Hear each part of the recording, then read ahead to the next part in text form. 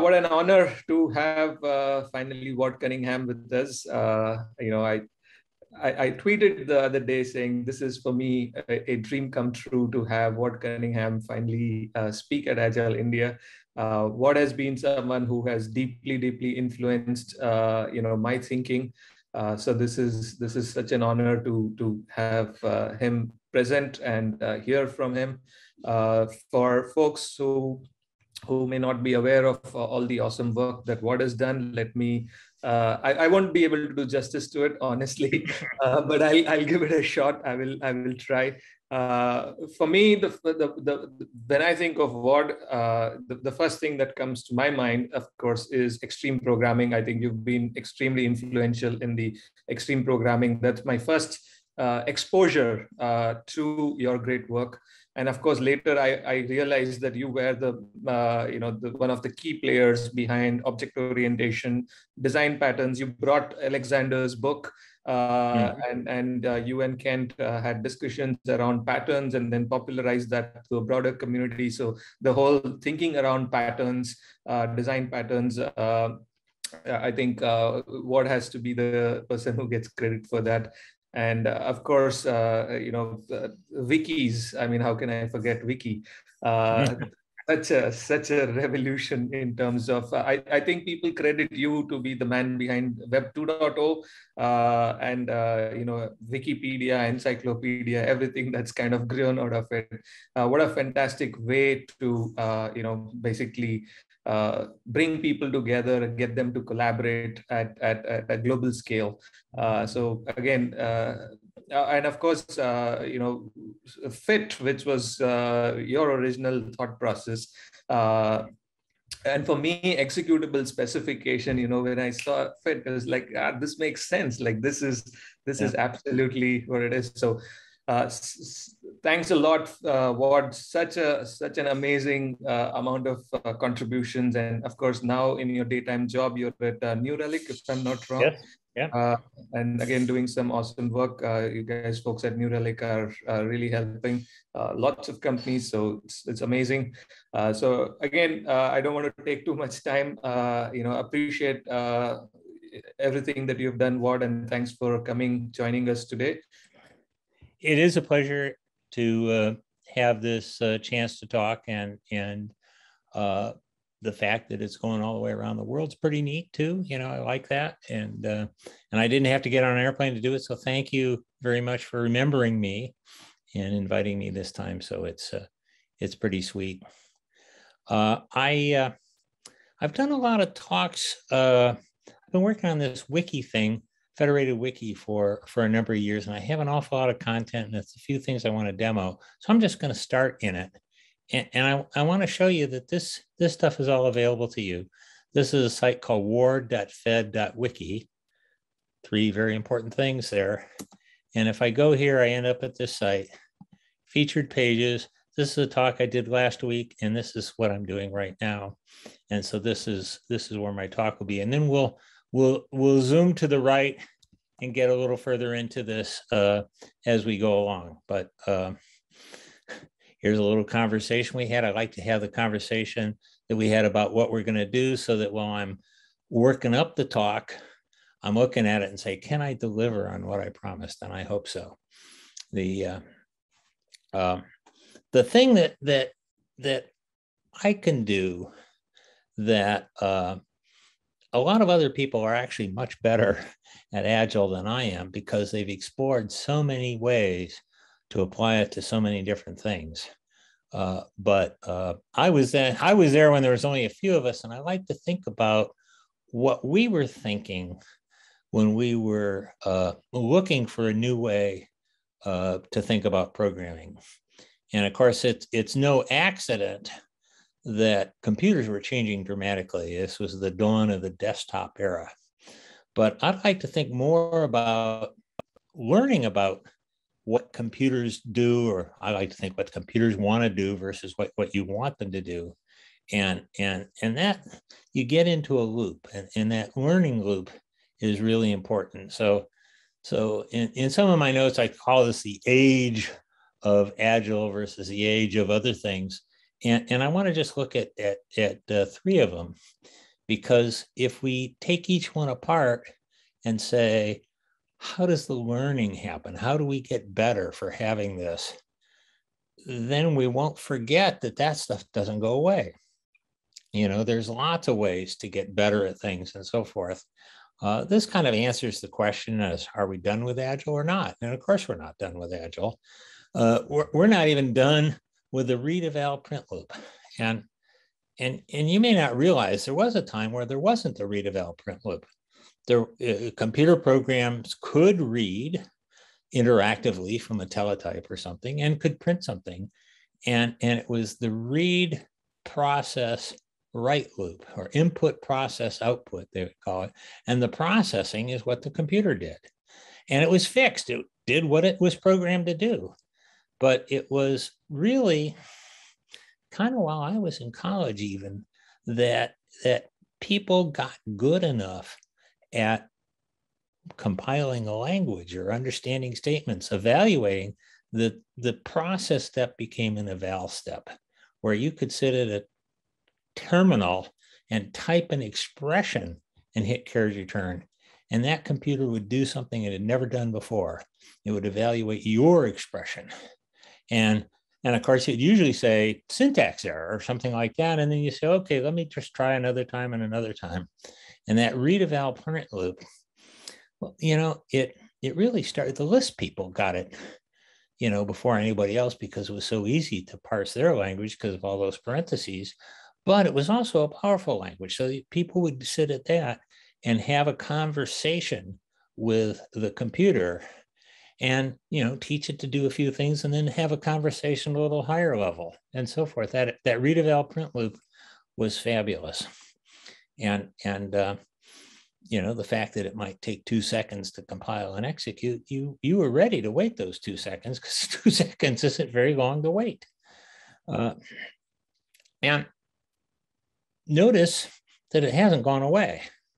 You know, I am in a read eval print loop pretty much all day long, every day. And it might be in the JavaScript inspector or something, trying out, does this crazy, you know, JavaScript command really do what I think it does? Or Unix. The Unix command line is the classic, you know, and you know, that goes back to the 70s or something. And who would have thought that it lasts that long?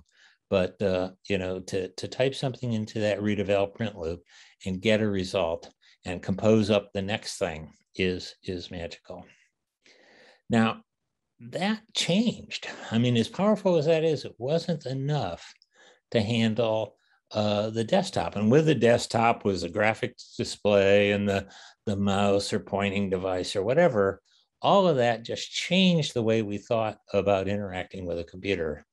And it was not an easy transformation. The programming style changed and so forth. But more importantly, you know, people could buy those computers and they'd put them on their desk and say, I could do my work with this computer if this computer were only a little smarter. And then they pull together a team of people to make it smarter. And it would be, we called it the developers and the customer. You know, it wasn't really, I mean, it was the person who got the authorization to have your time to work on their problem. And so they own the problem and we own the solution. And we just had to get it to go together. And the most important thing that happened there is that we could take a guess about what they were wanting, show it to them a week later, and they'd say, oh my God, that is so close, but you have to do this and this and this too. And that iterative thing, and to do it in a week. I mean, you know, going from a few seconds to a week is actually a big, but it was magical what you could put on a screen and people would just poke at and kind of figure out what they thought they wanted isn't what they thought they wanted, but what they wanted is something like you showed them, only a little better. And that iterative loop was at the heart of extreme programming. A lot of people thought we were crazy because you can't jump in and start writing code until you understand the whole problem. Well, nobody understood the whole problem. So we understood a little bit of the problem, and then we had a little more and so forth. And I don't think there's anybody that doesn't understand that now. But that was revolutionary. And it was, I mean, we like to think that we were all brilliant, but it was really just the desktop demanded it. When the desktop showed up, we had to do it. And so I want to talk a little more about that in a minute, because of what I thought were the most important ideas. But I'd like to finish this idea of thinking about how technology progresses and drags us along. And the thing, and I don't know how many people are doing this, but the big data center and the software as a service, sign up 1 million users and serve them all at once out of the data centers around the world. All this stuff is fabulously complex. If from time sharing to desktop was a big step, from desktop to software as a service is an even bigger step. And I think there's a lot of people that are still kind of figuring out how to do that and be relaxed about it. So, and I think what's really going on there, when I talk to people, of course, they're still using they call it the REPL now, the read, eval, print loop. REPL every day, iterative development every day, and incidents, hopefully not every day, but you don't go very many days until something goes wrong that you simply can't explain, that it's something that you've never seen before, you may never see again, but you have to figure out what it is to get the application running again. And this, I'll call it the incident recovery loop. Something goes wrong, people have to fix it in the moment. When it's fixed, then you have to go back and say, how do we prevent that from ever happening again? And what were the details of that? And why did we make the decisions we did in the 10 minutes that we were trying to fix it, that in retrospect, maybe wasn't the best decisions to make, but it was what happened. And that kind of analysis after the fact in an incident. And this is just because of the nature of the thing. When you get hundreds or thousands of computers working together, everything's kind of a little failing here and there and that, and you can't, I mean, things had better reboot themselves. You can't be out there rebooting everything because, it just has to take care of itself. But when it's taking care of itself, it's all these system things start interacting in ways that can't be anticipated. So, and I wish I were a genius about that. I've always liked to get the computer to tell me what it's doing, and that helps. We'll call that observability now. But the real thing is, how do you organize your stuff, your code, your teams, your company, so that when the completely unexpected thing happens, that you can move ahead orderly and muster the resources and so forth. And I look to this guy, David Woods, and his cohort, John Allspaw, Richard Cook are names. And he has this thing he calls graceful extensibility. And this is something, when I say we had 4 things, this Agile manifesto, do this and this and this and this, is better than what we were doing. Well, this is the manifesto to trump the Agile manifesto, to my mind. And there's a document by this name, and it's a pretty difficult read. I had to print it out with a marker and mark things, and because Woods is an academic, and he's very careful in how he uses language. But what's really important is there's a table in about page 2 or 3 of this document that says, here are the things, and there's 10 of them.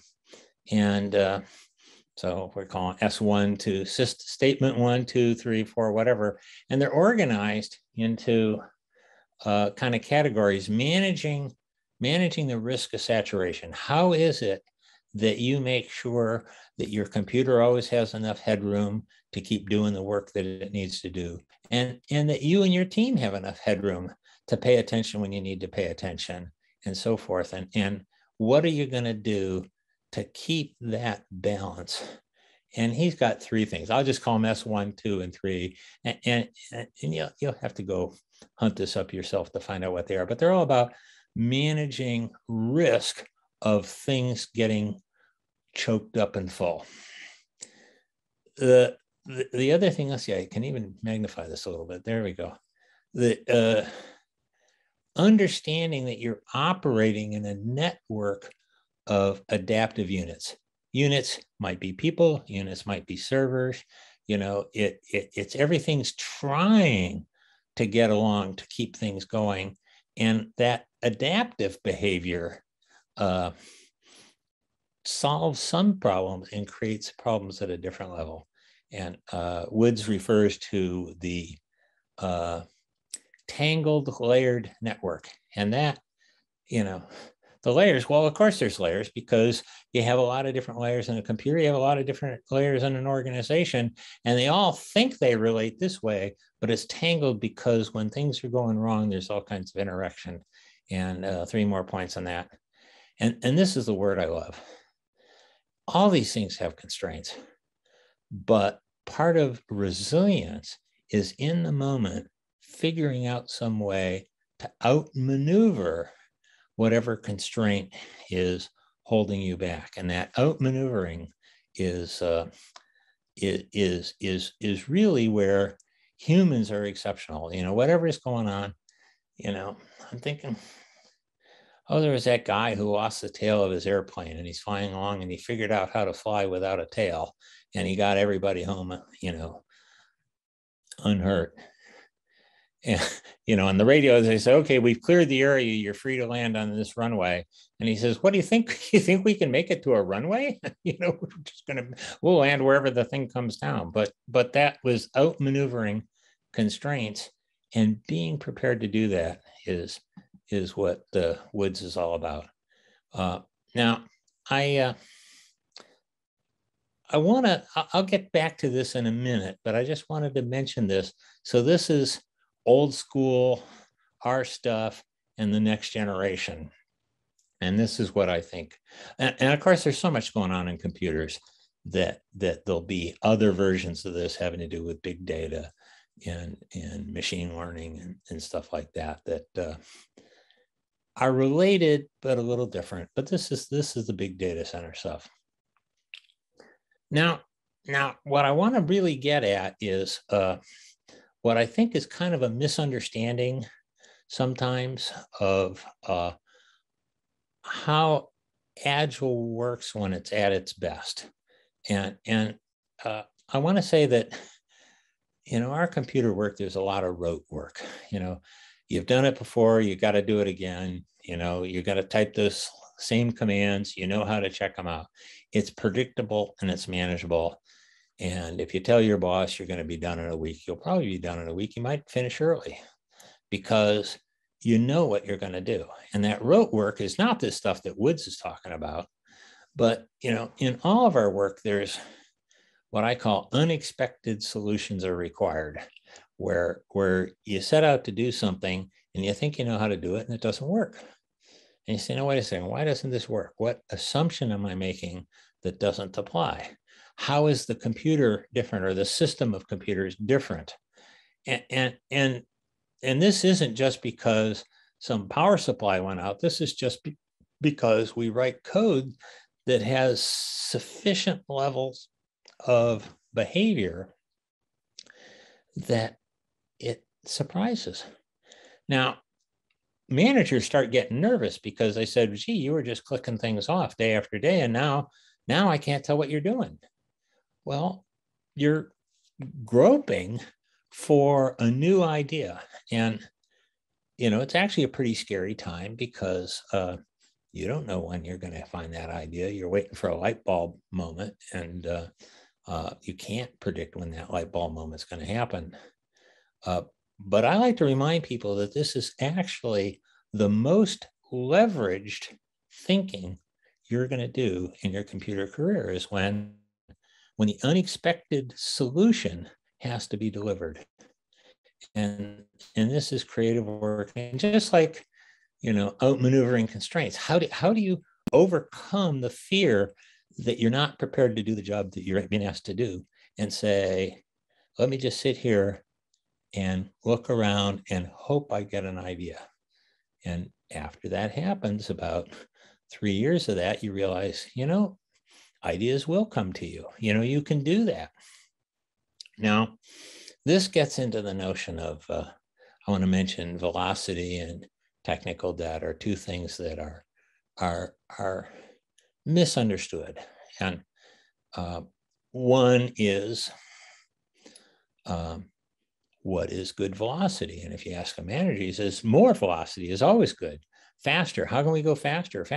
And that's not true at all. That you don't want to go real slow, but you don't want to go real fast. You want to find that point where when something pops up, you're prepared to look for the unexpected solution, and that you're not trembling while you're doing that, saying, oh my God, this was supposed to be done at 5 o'clock and it's already 4:30.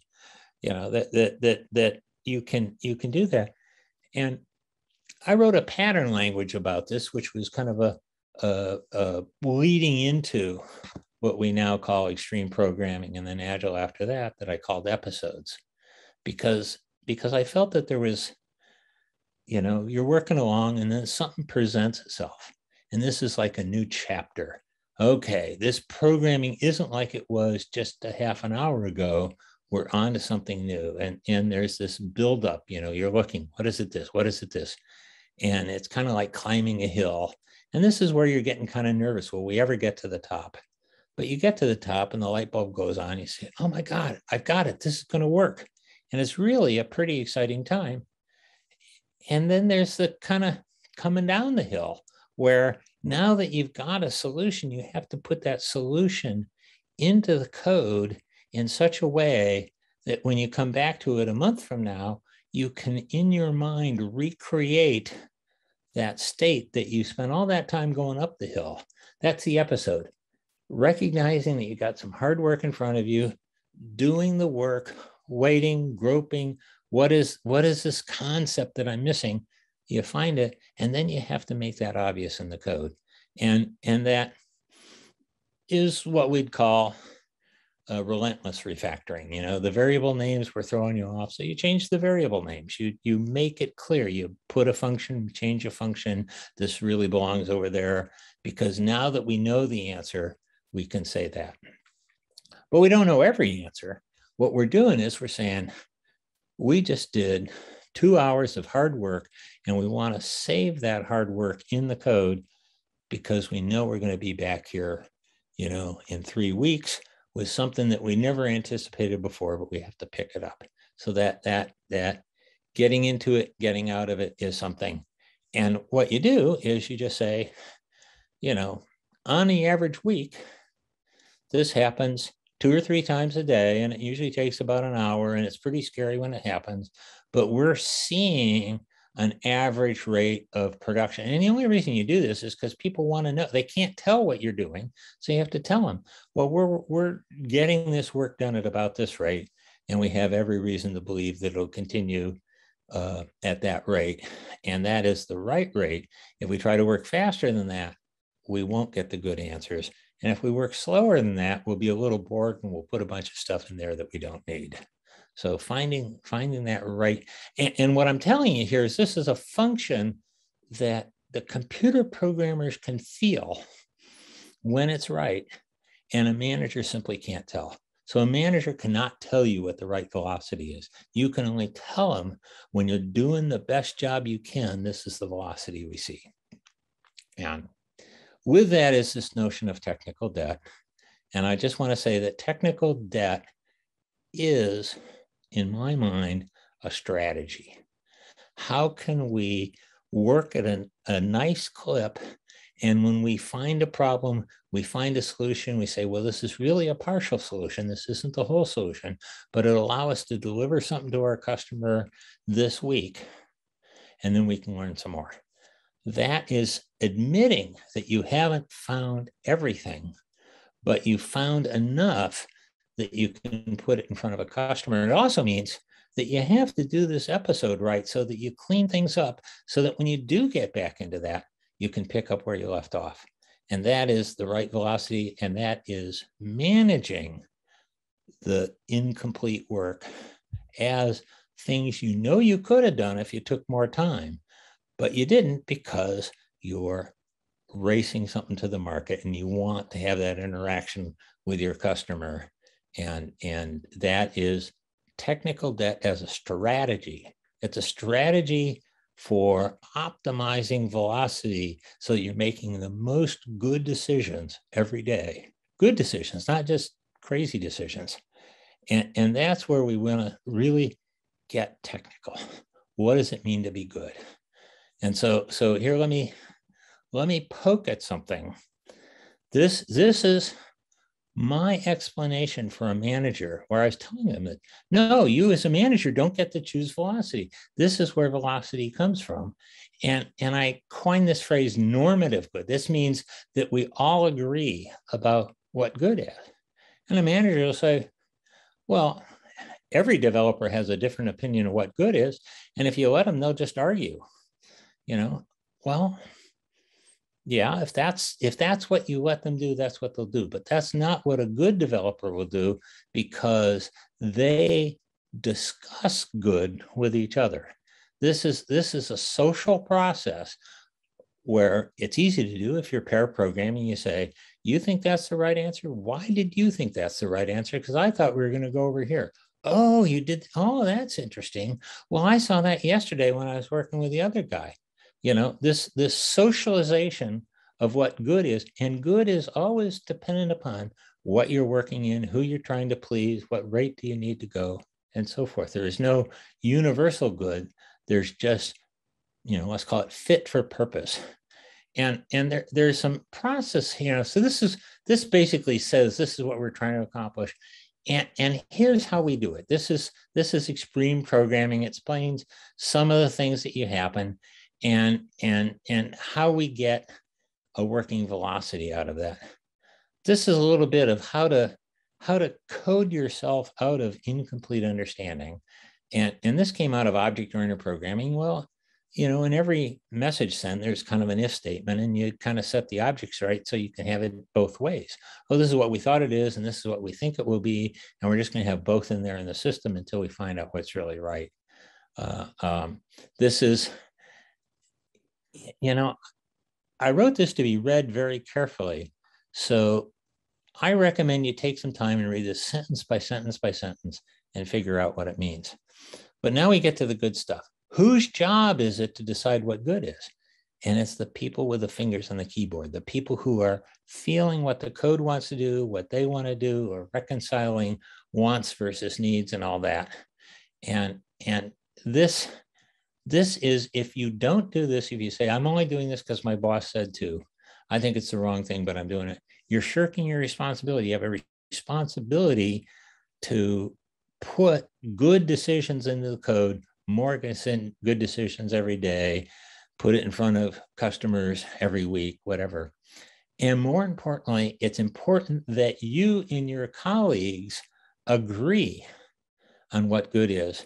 This is where test-driven work and pair programming just creates a point where you can talk again and again and again about what good is and establish what are really the norms of the project. How are we going to get this thing done if we're going to work in it for the next 18 months or 3 years, where we're happy on year 2.5 as we are now? And that is the key.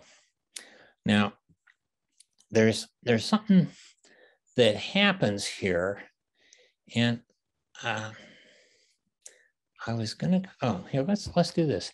If I click on this, this is the same thing, process, technique, whatever. What I did is I just rewrote this, and this is what you can do in this wiki because it's federated and I have multiple accounts. And so over here I said, let's take this apart, what I just said.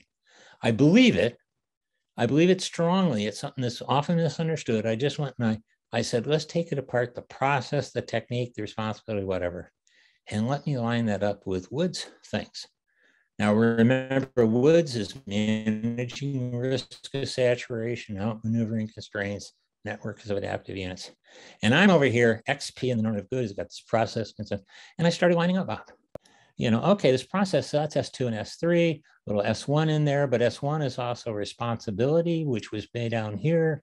And one of the interesting things is when I was done, I didn't have, Woods has 10 things, and I think I only have 9 here, and so it was interesting. What did Agile leave out of all the things that Woods knew we needed to do? And I'm just going to leave that as an exercise for you to try to figure out. But they're all numbered, and it'll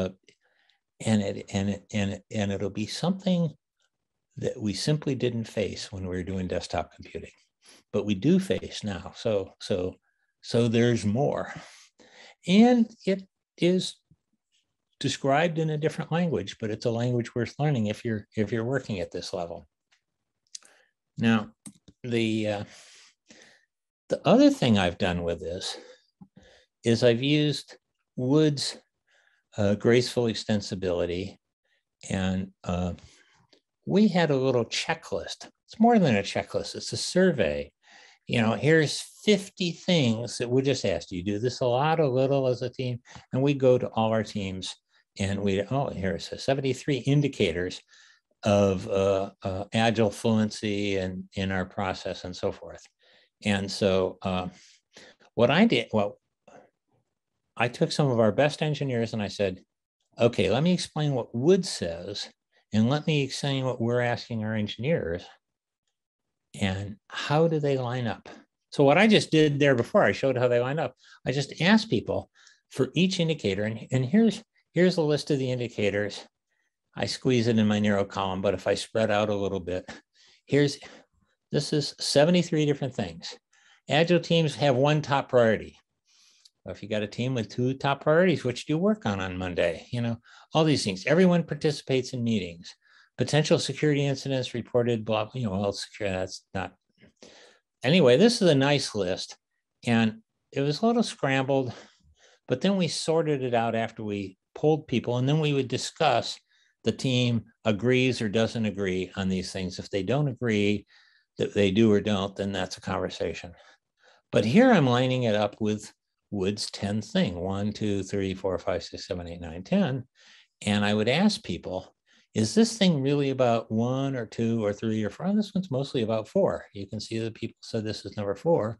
And so what you can do is see how well what we were asking of our engineers, and we would do this annually, how does that compare to what Woods thought was important, and where do we have good coverage and where do we don't? This is a good chance to try to figure out what we could do that we're not doing.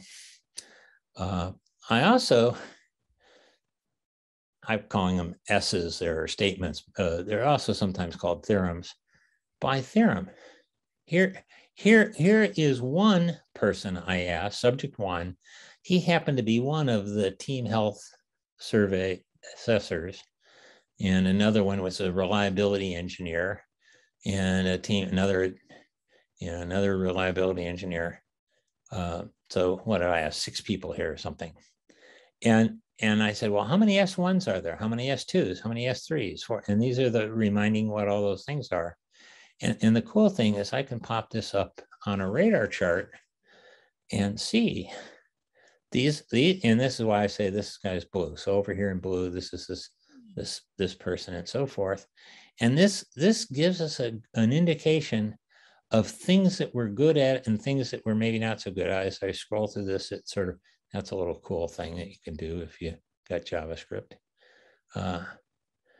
Manage the risk. Everybody thought, well, that's what Agile does. It manages the risk. But what about this stuff over here that, what is that? S7, 2 fundamental forms. And gosh, I'm embarrassed that I'm having a little trouble remembering what that is, because clearly we don't do a lot of it,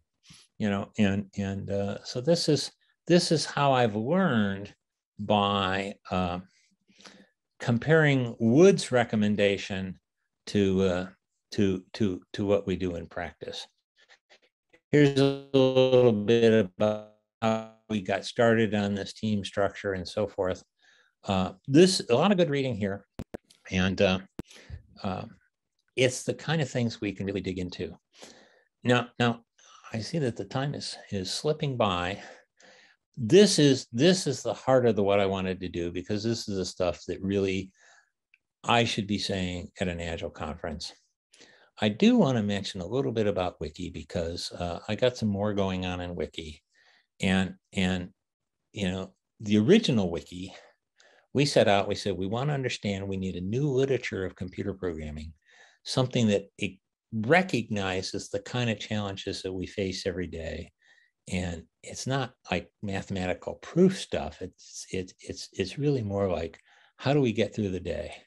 And that became a pattern language. Alexander had a real lot of touchy-feely stuff in what he described. So it made sense. It was neat that worked so well. And in fact, as I walk around offices and I'll hear people talking about what they're going to do, and probably, you know, a subject doesn't go through until they mention 2, maybe 3 words that were coined in that wiki. You know, it was very active for 5 years, still pretty active for another 5, kind of getting old for another 10 years. Finally, all the brilliant people had moved on and were doing their own blogs and so forth. So it's now frozen, but it really had an impact. Of course, the wiki stuff got picked up by the encyclopedia people, and people freaked out. What do you mean? You know, my high school kid is writing encyclopedia articles. That can't be good. Well, it turns out it was good, and they try very hard. And so that's pretty amazing what they did. And it's amazing in this time full of misinformation that Wikipedia recognized as the quality source it is.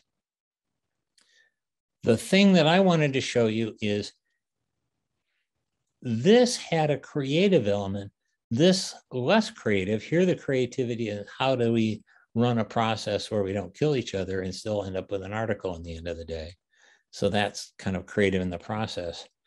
Here, I'm looking for a way to go back to the wiki that isn't like we're all in one wiki and we have to agree, we all get our own wiki, but there's a process of storytelling that can work there. And it's based on the Creative Commons attribution, share alike.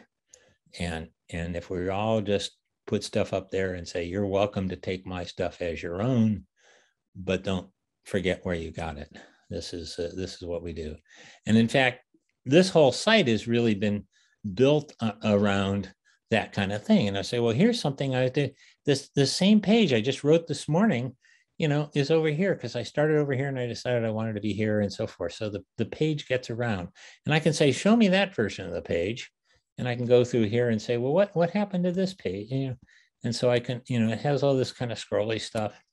And this is so that you can have a variety of opinions and still make sense of what's going on. And I started hitting my back button. Let's see, where did I want to be? I wanted to be, I wanted to, here's an example. Let me just tell you an example. Here is something that happened during the pandemic. I started just riding my bicycle around, and I didn't have a daily commute, so I just went down dead end streets. And I discovered at the end of, you know, there's no reason to go down a dead end when I'm on the commute, but I go down a dead end and I would find that there's a little trail at the end of the dead. And I go down that trail, a dirt trail, you know, the kids cutting through. And I could ride my bike on it. And down at the bottom was a little creek and a bridge across the creek. And I could go up the other side and I could say, well, where the heck am I? And I'd use my phone, I'd take a picture, and I got the GPS coordinates, and I'd draw on a map. So here's what the map is looking like now. Now I actually have to like target. Well, here's some trails marked here. Let's go there. And here I mark some trails. Here I mark some trails, and I haven't been there yet. But this is where I live. I've been, let's see, it's right down here in the corner. 289 trails in a year and a half of pandemic.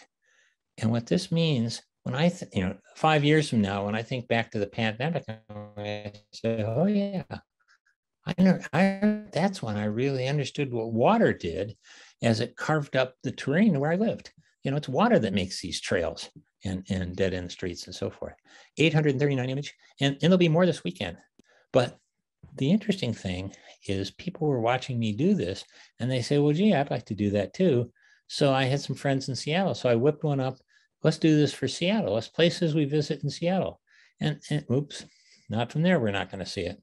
But anyway, then a friend of mine said, well, I'd like to do this with 7th graders as a different kind of writing. So he named it photo telling, and we wrote a vision and what does it mean, a place experience. It's not that I got there and I rode this trail and I came home. It was while I was riding the trail. It was an episode. Remember I was talking about it has a beginning and then I get down to the creek and do I turn around or keep going? And I decide to keep going and I get to the other side and now I'm someplace else. And it's an episode. And by the way, that's what I was drawing here. I was drawing episodes. Here's where I took a picture and another picture, another picture. Here's where I intend to go are these blue things, but the red things are all the episodes that I've had for a year and a half, usually following along some trail or something. Sometimes I just find something that's not even on the map. So this is pretty important. Here we're talking about how to set this up as an assignment for 7th graders. So I said, oh, okay, well, just do a experience your block by looking at the houses and taking a picture of the main entrances. And then I pulled up a little, this is Chris Alexander talking about how important the entrance to a house is and transitions. And so here I'm elevating, I say right there in your own street, you have some interesting stuff going on. And why not pull that up? And if I pop over here to this site where I actually have the images, here's where I did some examples. I said, here's an example of my street. And there's a little workflow here that you can upload some pictures and then get this little map and it reads the XIF and you write a little bit about there's my doorway. But this was neat. These people had this, in our neighborhood, we have a lot of front porch gathering spaces. And once they did it, it was so much fun that we end up having a little place in our front porch too. So, and here's the next street over is a little different. And this is a wiki that now has a process model, and we can apply that process model to do work. Now, maybe just documenting doorways isn't very complicated but here we're thinking about how that could go beyond that. And this let's see, I think I'm right on time. This is, am I right on time? No, I used all my time. Oh, darn. It's just so fascinating seeing you, show through the wiki and, just shows how passionate you are about this whole thing. And, that's amazing. All right. So I think I can stop here. But if you go look this up, this is pretty interesting. This is what is evolving as a way to program this stuff that, not surprisingly, is simple. And I want to make a pitch. I'd hope to make that pitch, but I made too many other pitches. At this point, I think that I would be pleased. Do we have time for one question? What's the best question that people have been asking? So I have one question. He says, when are you going to shut up? Because no. I think everyone's just so enamored and kind of just lost with you in going through. Well, good, because that's what I want to do. And I was a little lost too, but that there's passion there, let's say, and there's as much passion as there ever was. And computers are more interesting than they've ever been. The damn things. Absolutely, and that was very evident from your talk. So that was pretty awesome. I have one question here from Narayan for you, and then maybe we will take the remaining questions, at the Hangout. So yep. I'll go ahead and read out Narayan's question. It's a little long, so I'll try and pause. So with respect to waiting for ideas to basically come, right? Narayan says, with all due respect to the theory, this is what I have learned. waiting for ideas is probably not optimal. Doing something instead with what you do and have, which produces mistakes and leads to learning, is how he believes instead of waiting for ideas is probably a better way, and wants to know what are your thoughts. I agree completely. And if I say waiting for an idea, if you got a computer, you're going to sit there and poke at things or type things or Google things, or if you're working together, well, did you ever see this before? No, I never saw. Oh, then it's not just me. We're both stumped. Oh, what a relief. It's not just me. But whatever you do, when you're successful, take a moment and think about it and figure out how to do more of that. And there is a saying that, good luck comes to the prepared mind. This is what really being a professional is being consciously curious about everything that happens in the work you do and how it might be better or faster or more thoroughly understood. And it's actually a very personal thing. But when you have the experience of the computer with somebody sitting right next to you, this pair programming, then you could say, remember when we did this? Then what happened? And then that's when you put words to that experience, and that will be with you for a long time. So yeah, you don't turn your mind off and go to sleep, although sometimes that helps. But no, you stop and you say, whatever I thought I'm doing is not what I'm doing. I have to do something else. And experience has shown, here's some things that work for me. Yes, thank you for that question. It's a good clarification. All right, awesome. Just want to add on to that is one of the phrases that I've often heard and used myself is action precedes clarity. And sometimes I think just, starting to play around and doing things kind of helps you reinforce or basically understand what is going on a little better before you can make a decision or jump to a conclusion. So there's this guy, Friston, who's developed that to an algebra. And he talks about all living things probe to learn. You have this model of what's going on. It doesn't match with reality. You reach in and touch something, and that tests your theory against what's there. Carl Friston is, if you really want to read some Bayesian something or other, this, that, and the other, but it's the good stuff, and that explains why it works. Wiki is so much like that, right? You have an idea, you put it out there, it's a way to probe the world and see what other people feel. And I think that's such a powerful way of collaboration. So again, just wanted to thank you for creating the wiki and everything else you've done. A fantastic session as well. You're welcome. So all you guys have to do is be creative to repay me. All right. Do something wonderful. Yes, absolutely. All right. We'll see you around. Thanks so much for the sessions. All right. Thanks, everyone. Bye-bye.